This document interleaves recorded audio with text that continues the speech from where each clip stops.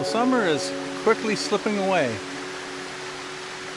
We've got less than 2 weeks for the official end of summer, and that doesn't leave me a whole lot of time to find a few more photographs. What I'm looking for in this last remaining time is transition photos. Something that gives a hint that summer is coming to an end and another season is trying to take over.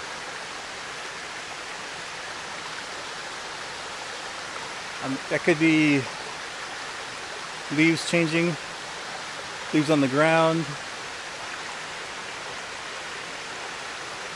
maybe changing the weather. I'm really hoping that we get at least one rain before the end of summer. It's been a very hot, dry summer this year. It hasn't rained a single day on this project, and I'd love to see a little bit of water. That would be really nice, but you know, you only get what you can get. The weather's going to do what it wants to do, so if we don't get the rain, well, that's just how it is. You may notice I'm in different footwear. My days of walking up and down the creek in sandals are done for a while. I commented earlier in the comment section of one of my videos that I have got a stress fracture from my foot slipping into some rocks, and it's been pretty painful, and it hasn't been healing. If I step wrong, it makes my eyes water pretty good. It really burns. So I'm going to be wearing the boots from here on out for the next couple weeks anyway, just to give me a little extra protection, a little more support. It's not to the point where I can't function. It's just pretty painful if I step wrong, and I feel that if I walk a lot, at the end of the day it really hurts, and in the morning when I get up it's quite painful. So from here out, you probably won't see me doing a lot of creek walking and a whole lot of jumping from rock to rock kind of thing. I'm going to be pretty deliberate on what I step on and where I step. Well, I'm going to try to be. So today I thought we'd talk a little bit about what's next. The printing of the zine. Who I have print it, and a little bit about the software I use to lay out the zine. Now, I've only used one company to do all my printing for the zines I've done. This will be my 6th zine, and that company is Blurb. I'm sure you've probably heard of them. Probably one of the bigger printing, on-demand printing companies out there. And the reason I stay with them is I think the product I'm getting is pretty consistent. The printing is at a high enough level that I'm happy with it.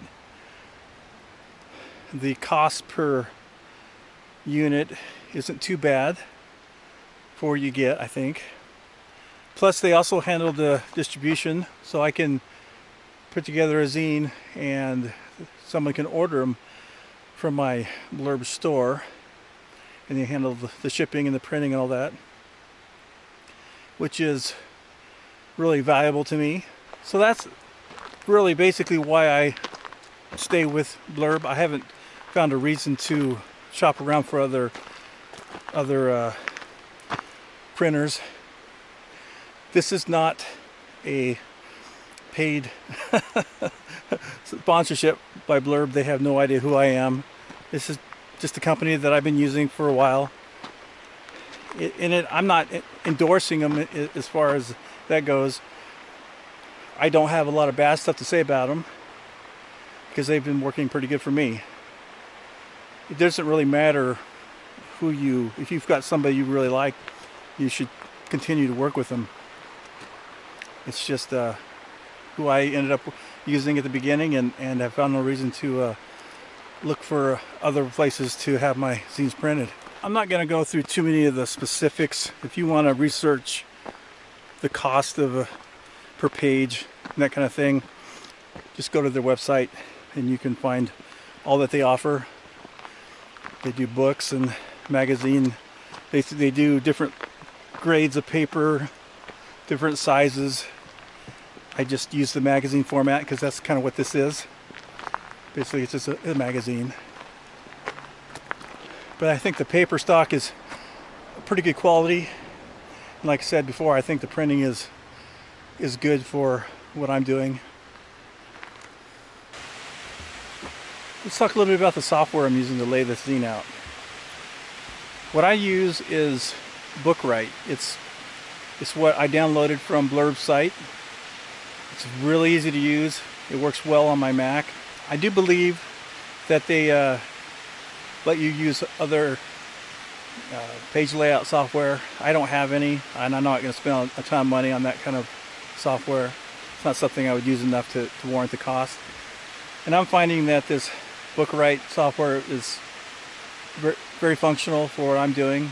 I'm going to insert a little bit about the software and how to use it, how I'm using it right here. And I'll catch up with you on the other side. So I thought we'd take a look at this BookWright page layout software. It's very simple. You can download this from Blurb's website. What I've done is I've started a new project, and now I'm to the point where I want to add some photos to the project. So let's add a few photos. So now we have some photos loaded up. Let's start with the cover. What I want to do is a wraparound cover. So the image that I picked for this zine, and so far it seems to be the image that I'm probably going to use unless something else happens in the last week. This is going to be the zine cover.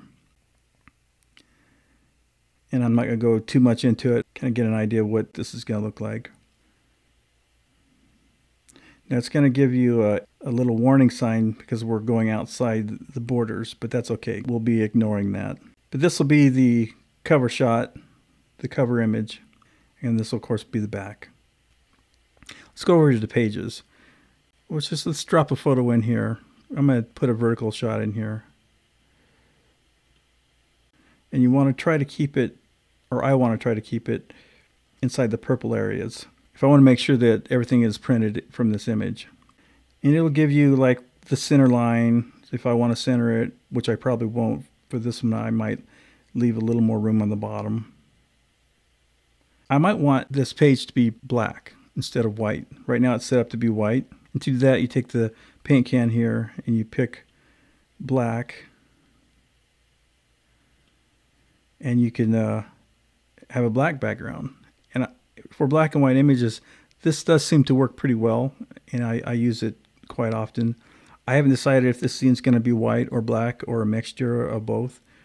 I'll kind of have to play with it. One thing that I do though, for either if it's white or black, is I put a border on the image. Right now it says there's no border, so I'm going to pick the border style. And then the color, if it's a black background, I'm going to want a white border. At least that's what I want. And I think that looks pretty good. I just think it looks more polished if you've got the border. Pages 2 and 3, That could be two separate photos. It could be a number of photos. It could be a lead shot, like a dominant photo with a couple detail shots. There's a lot of ways to approach that. And until I start actually sitting down and laying out the pages, I'm not going to know for sure how I'm going to be laying this out.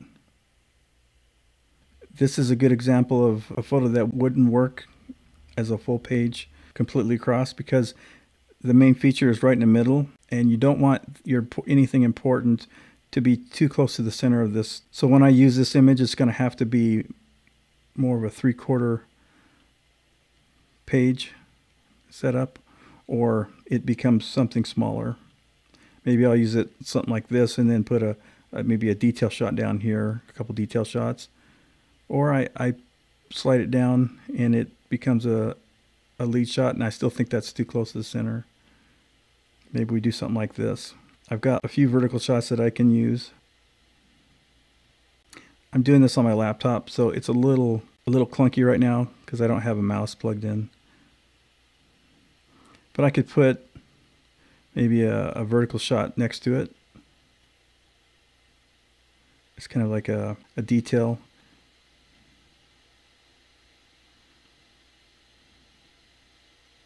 And we can also turn this page black. We can put a border on the image. Change the color. We can do the same for this photo. Give it a border. Change the color. It's all pretty simple. And you just kind of have to play with it. This zine can be expanded easily. Right now it's set up for 20 pages, but you can easily add more pages. You just get charged so much per page when you go over the allotted 20 pages. They give you 20 to start at a set price, and then you can add more if you need to. And this will allow you to upload the project when you're done just by hitting the upload button. Everything's very well integrated. I think that's another reason I stay with Blurb. This is just a quick look at Blurb's BookWright page layout software, just to give you an idea how simple it is to use, how easy it is to create your own book or zine or magazine. So let's rejoin me out making photos.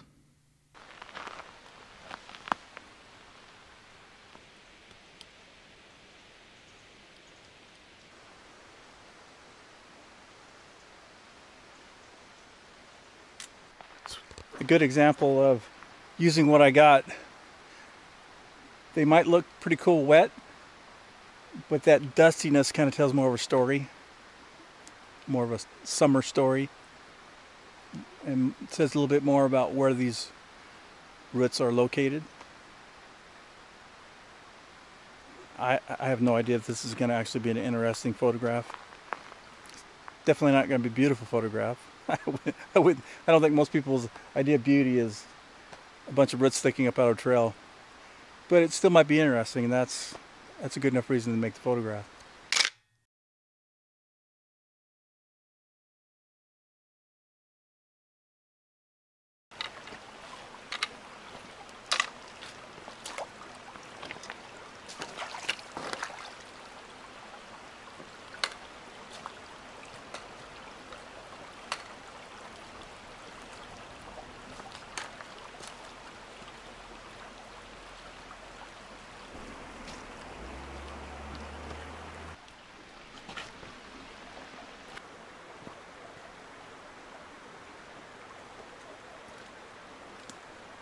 I know I said I was going to stay out of the creek, but I came across this section of creek that I haven't photographed, and there's some logs across it. Going to add some depth, maybe add a little interest. So I'm going to try to walk down here and see if there's an image to be made. It's just a little wet feet. These boots are waterproof. Or they're supposed to be anyway. I spent a lot of money on these boots, so we'll test that waterproof. We'll see how waterproof they are.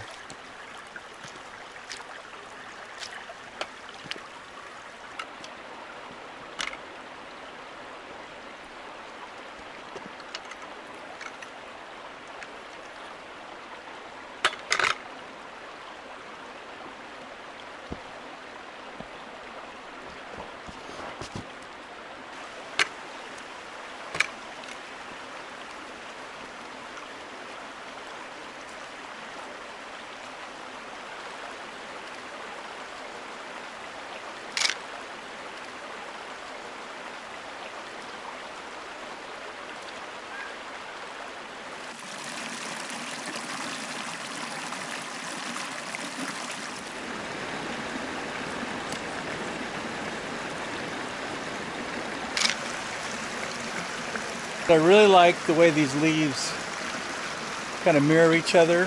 One leaf is upside down, one leaf's facing up. I like how they are lighter color than the background, so they should really pop. This is actually one of those transition photos that I was looking for.